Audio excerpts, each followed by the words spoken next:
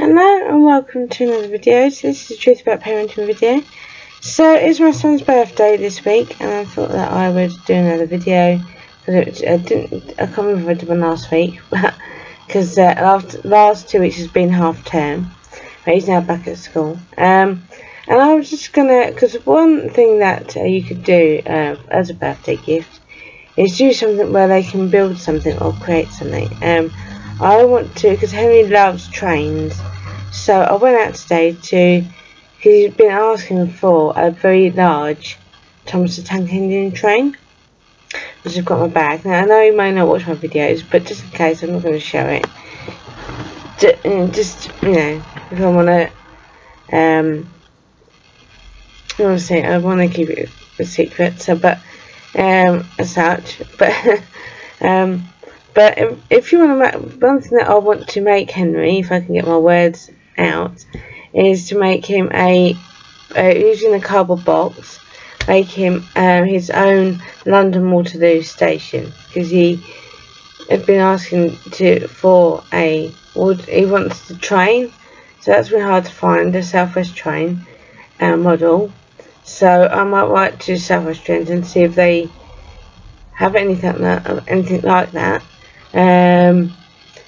Or again make one, but I'm also going to make him out of a box, and I will show you when it's done. Because I found a picture on Google of the front of, so we'll get into another water station. There's that will go in the front, and then I'm going to do to find another picture of inside the station, put it in the box via printing.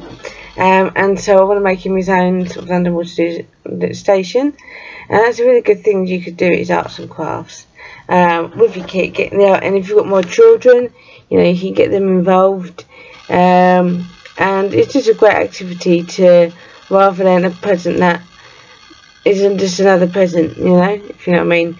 I think doing different things like that puts value on the things that your children love, I mean, they swap and change all the time, and they do. Henry has now started to watch Only Fools and Horses, for example. Now, I've been watching that, but he was no influence. He just came across the videos on his tablet, and now he won't stop watching for Only Fools and Horses. And so he's got a bit off of Tipping Point. That was one of his favourite, but he's got a Tipping Point machine. And again, if you couldn't afford to buy one of those, you can easily make one out of a shoebox. And I would like to show some arts and crafts, things you could do with your kids. So when I get on my craft stuff with me again, I will show some of the bits that I like to make, and things that you can do in terms of presents. Giving things like a skincare. Now, for me, you have to be careful because children's skin can be very delicate, and they don't have to have a bath every day, because you need to allow their body to breathe and be away from chemical. And I don't use anything that's perfumed or soap in it. I use like moisturizer. I use that Sanex, a bath. Because he has had issues with eczema, and that's something you need to be very careful of when you buy toiletries, to make sure that their skin can handle different products. And also, they will put things like that in their mouth, so that's another reason why I stay clear of skincare products for children, just in case. But, I mean, I've got this from Poundland. Now, if they are really into beauty, because I've got my nieces who love doing their hair, love painting their nails, love putting a little bit of makeup on. And so I've got this product I found it in Poundland.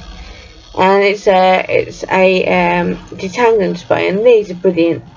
I've used it on my hair, and I have not any issues with it. But you could always test it out, just do one little squirt just to see, and rub it into the hair to see what difference it makes. But if they do react, then obviously don't use the product. But Then also check the back, check the ingredients that's in the product.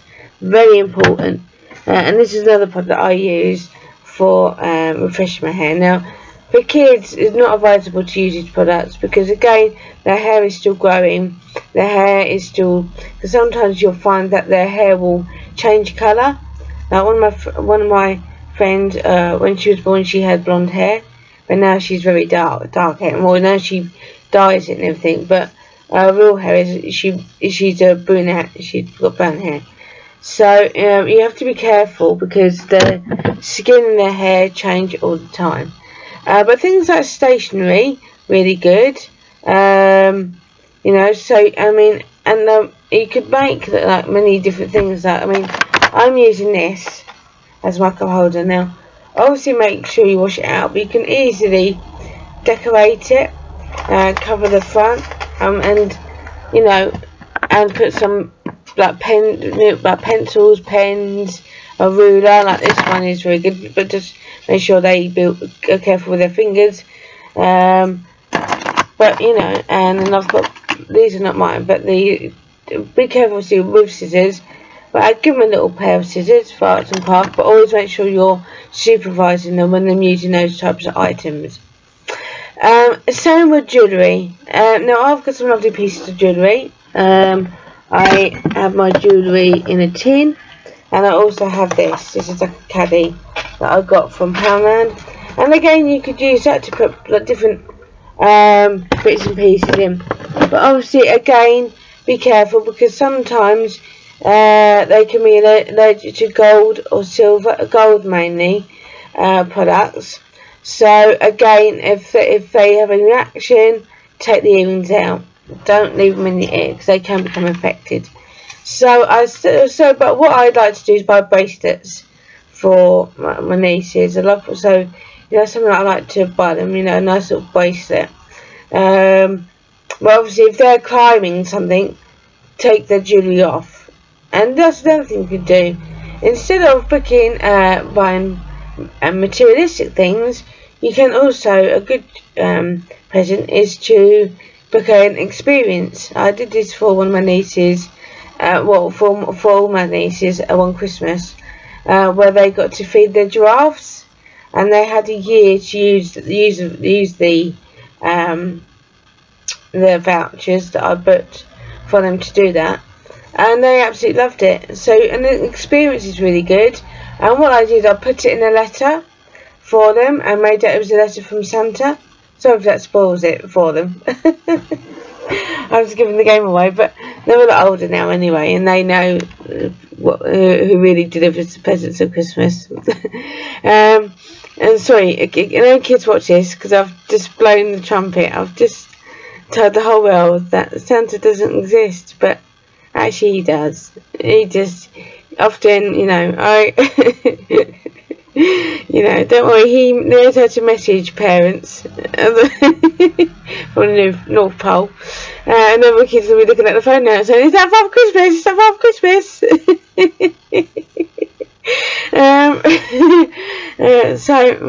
But anyway,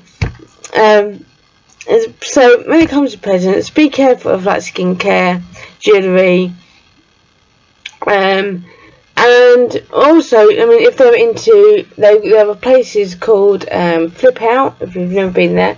That is trampolining. Now, because of lockdown, I don't know, you probably will have to pre-book, or I haven't really checked to see if these venues are reopened, but if not, I mean, there's plenty of things you do. Take them roller skating through a park, as long as they know how to skate and that they practice first before they do that.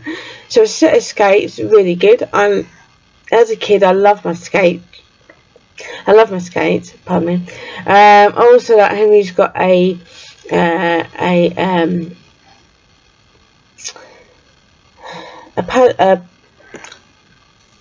scooter, and he's also got a skateboard. That's what I meant.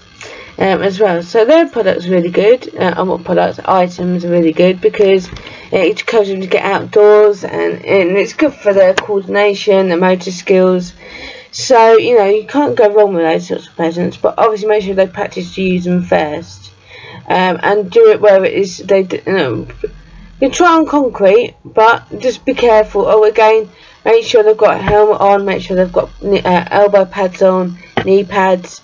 I never used to wear those sorts of things as a kid because it wasn't something that was the practice, but now definitely would say put on your make sure they've got a helmet on, because I have seen so many injuries from skating and you know, scooters, and the kids do fall with them.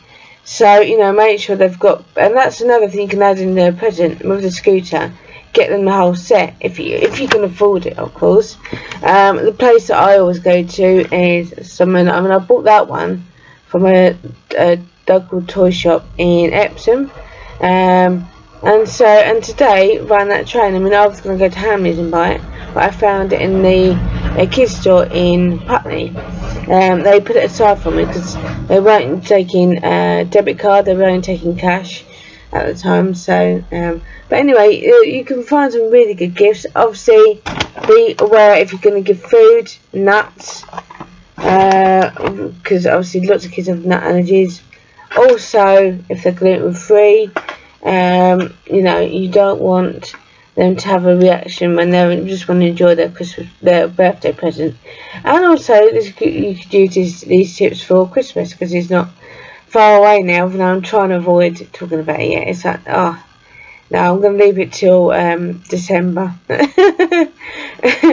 You know, I'm not going to go mad this year. It's going to be a nice, I would just want a nice and quiet Christmas this year. But I will go out for my usual Christmas walk if I can, because that's something I like to do every year. But yeah, it's just, you know, keep it simple, doesn't have to be expensive. I mean, you could make yourself a tin if you'd like to save for Christmas. You know, don't forget to save your change, because every penny counts.